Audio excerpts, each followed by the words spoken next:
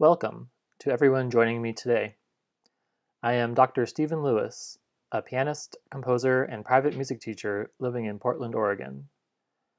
I hope everyone watching this video today is healthy and safe during this extraordinary time. I would like to thank Susan Todd, Selena Manson, and the OMTA for asking me to present this webinar to all of you.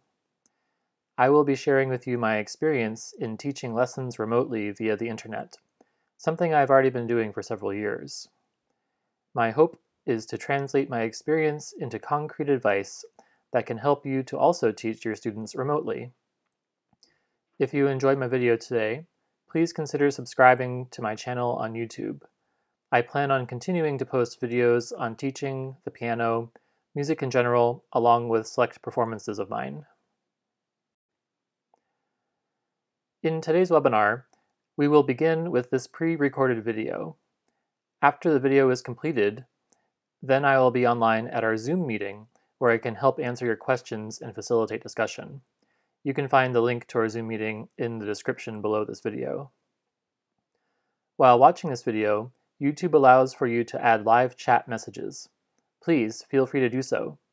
It can help me prepare to answer questions that come up during this video. In this video, I will describe necessary and ideal equipment for successful remote lessons, along with ideas on proper setup for that equipment and applications to use for video chatting. I will also address how your students and their families should set up on their end. Finally, I will talk about some adjustments to teaching approaches and methods that I find helpful when teaching remotely rather than in person. First, let's look at necessary equipment for teaching remote lessons.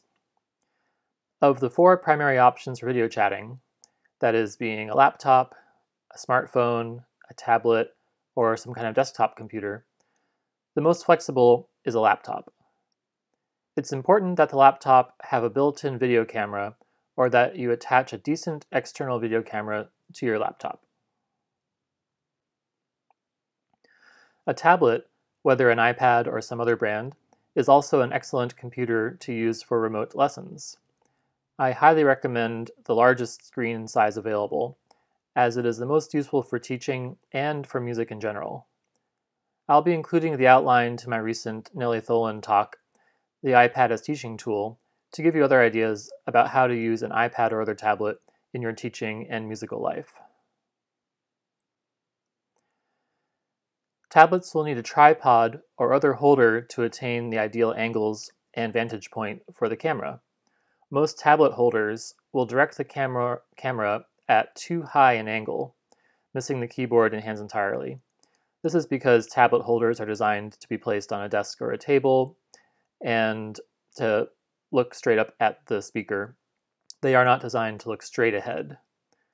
The tripod and tablet holder attachment for the tripod are necessary to hold the tablet at a good angle safely. Propping a tablet up on books or in any other unsecured way is very dangerous to the tablet.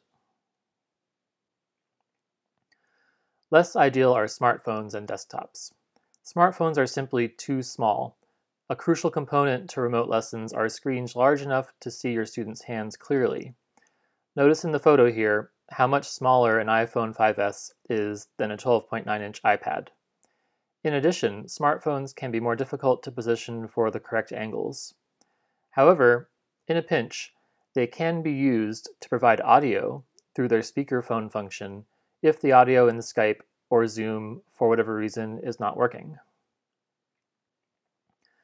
Desktops are also difficult to manage since they tend to be stuck in one spot, often far from the piano, and the various cables necessary to hook up webcams and headphones will be a trip-bait hazard, dangerous to equipment and humans alike. In addition, if the desktop is not near to your piano, you won't be able to see your student on the screen. However, if you already have a desktop in a good position next to your piano, then it could be a more viable option. Headphones, or earbuds, are crucial to high-quality remote lessons. Audio quality is far superior if both the teacher and student wears them, and headphones prevent audio feedback and an annoying echo effect that can occur. Make sure that whatever headphones or earbuds you use are either wireless or have long, flexible cords. Pulling a laptop or tablet onto the floor is a real danger with corded headphones. I use Sony studio monitors, pictured here in the top photo, with a flexible and extendable cord that allows me to move freely up to about 10 feet from my iPad without worrying about pulling it over.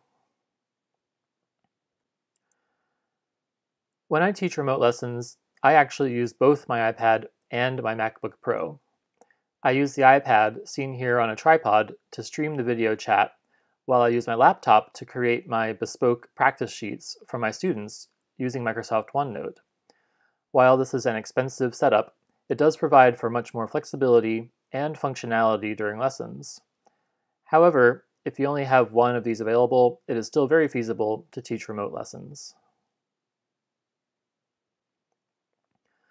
When it comes to the setup, it works best to imitate how you would normally be positioned at an in-person lesson.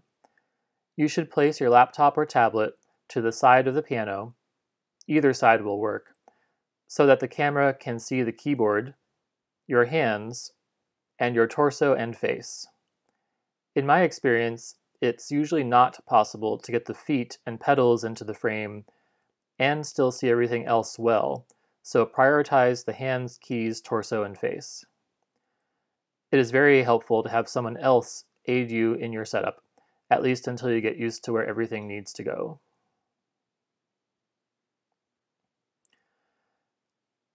There are a number of apps for video chatting. It is important to make the best choice for remote lessons. Many video chatting apps are specifically designed for the spoken human voice and have software that tries to eliminate noise. Unfortunately, the piano itself here counts as noise. There are also apps that give more control over how the sound works, though these apps with the most control are also the hardest to learn and to use. The best apps overall, in my experience, are Skype and Zoom, with Skype by far the easiest to use for both teacher and student. It is also extremely widespread, so it is likely your students and their families already have an account on Skype. Skype offers the best basic balance of ease of use with quality of sound. Skype includes audio setting control that let the piano sound be heard more clearly. In Skype, you can also use text chatting with your students during the lesson and send them files such as annotated score files, pieces, or even audio recordings during their lesson. Skype allows you to schedule meetings in advance, and you can even record audio and video messages for your students in Skype, which can be convenient for short demonstrations of pieces or techniques. These can be recorded at any time, not just during a lesson. Zoom, an app that is growing greatly in popularity due to the COVID-19 pandemic, is a video chat option that has much finer control over the audio settings. It is more complicated to learn than Skype, and proper setup includes adjusting the audio settings on both ends, yours and the students. This often serves as a barrier. Zoom, like Skype, offers useful functions like text chatting, sharing files, scheduling in advance, and recording messages. You can also record your entire lesson through Zoom so that your students can access it later on if they want. Two other common video chat apps include FaceTime and Google Duo. FaceTime is extremely easy to use for Mac users, but its sound quality is the worst for piano lessons of all the apps that I know. Google Duo I have not tried, but its audio settings appear quite limited, which does not bode well for transmitting piano sounds over the ether.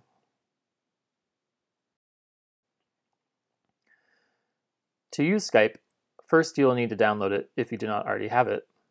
You can search for the Skype download on a search engine like Google or DuckDuckGo, go to Microsoft's website to locate Skype, or follow this link, and I'll make the PowerPoint slides available to everybody who would like them.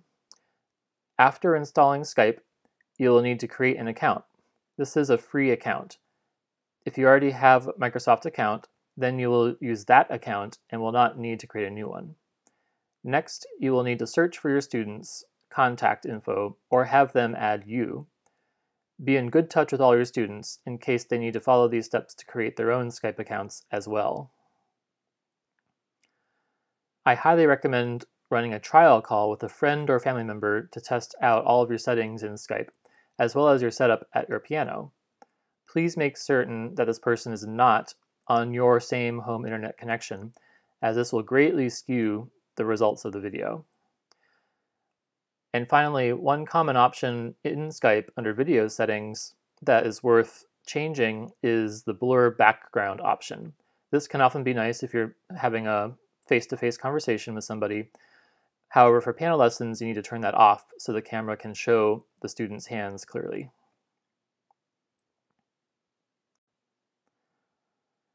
For the student's home setup, it is best if they follow the same format as yours. Laptops or tablets are ideal. The camera should take in their hands, the keyboard, their torso, and their face. Headphones or earbuds with flexible cords, or wireless headphones or earbuds, are important for safety, audio quality, and also to create a sense of privacy. Many students do not want their parents or siblings around for their lessons, but nowadays everyone is stuck at home. Headphones will allow for the student to feel more separated from their surroundings, which will improve the quality of their lessons, especially if other family members need to be in the same room with them. Finally, your students will need the same video chatting app as you are using. Make sure the parents are on hand at first to help with the setup. Remember, many young people need help with technology. It is a myth that the young know these things, quote-unquote, naturally. Having a parent on hand to help with the first lesson setup will help get your lessons going much sooner and much more smoothly. For many of us, teaching in-person lessons has become a series of habits, hopefully mostly good. Teaching remotely can at first be jarring, as many of our common habits and actions, such as writing on student scores, guiding their wrists or fingers, moving around our studio, and even noticing subtle indicators of how our students are feeling and reacting, like body language and minute facial expressions, are no longer possible or much harder over the internet. The quality of the video, even on a large screen, can often make these things difficult to notice. Here are some of my observations about what adjustments to make to teaching methods when lessons are taught over the internet. It is harder to notice subtle cues that we rely upon for teaching. We can tell a lot about how our students are feeling, what they are absorbing, what we need to explain again, and if we need to redirect their attention, by noticing their facial expression, their body language, many subtle things that are easy to see in person. In remote lessons, we need to be more explicit in asking questions to our students to gauge where they are in these areas. Sometimes these questions are the kinds that would seem somewhat testy or exasperated in person, but online are necessary for clarity. For instance, I find myself asking much more often, "Did you understand what I just said?" Asking, "Did you hear me clearly?" or "Did I cut out?" can also help bridge the occasional internet-related interference or slowdown. Teaching technique can be a challenge online. We so often interact with our students physically, guiding their wrists, helping them find the keys for beginners, or demonstrating alongside them at the bench. Online, we must rely more upon demonstrating technique visually over the video, which is part of why having a camera at the correct angle and vantage point is so crucial. We must also develop precise, clear, evocative language for conveying technique verbally. For instance, I have a student learning Bach's two-part A minor invention right now. To help him navigate the tricky counterpoint, I asked him to picture two monkeys swinging acrobatically around each other on vines and branches in the jungle. This helped him immensely with those tricky passages for better technique and accuracy. I probably would not have used that imagery if we had a lesson in person, because I tend to work more through demonstration. However, these experiences of teaching remote lessons are helping remind me the power of imagery. For remote lessons, though, it's absolutely vital. So you might want to start thinking about interesting, evocative, precise ways you can describe various kinds of piano technique. Teaching tone and musicality over the internet can also be difficult. I find it necessary to rely more on my students to listen to themselves and give me their own feedback of how they sound in the room where they are. This is due to the flattening of sound over the internet, even under the best of conditions, making it very hard to hear finer gradations in dynamics, pedaling, sonority, shaping of phrases, and voicing of chords. I also spend more time playing demonstrations for my students, explicitly describing what I am about to show them. For example, to help them voice chords correctly, I will tell them exactly how I will voice these chords. Then, as I demonstrate through playing, I over-exaggerate it so it will be heard by them over the connection. Beyond that, I am also finding many new, clearer, and more evocative ways of describing sound to help my students with issues of tone and musicality. In online lessons, we must either rely on the student to write everything down for us, or we will need to send our students annotated scores after each lesson. I find the former easier to manage, and it helps my students develop a better understanding of the score and how to navigate around it through the very precise instructions I give them to locate various areas where I want them to write things down. Just like with technique, musicality, and tone, it is crucial to be extremely specific in describing to our students what and where to write. For example, it is too vague to say, mark that B flat with 4.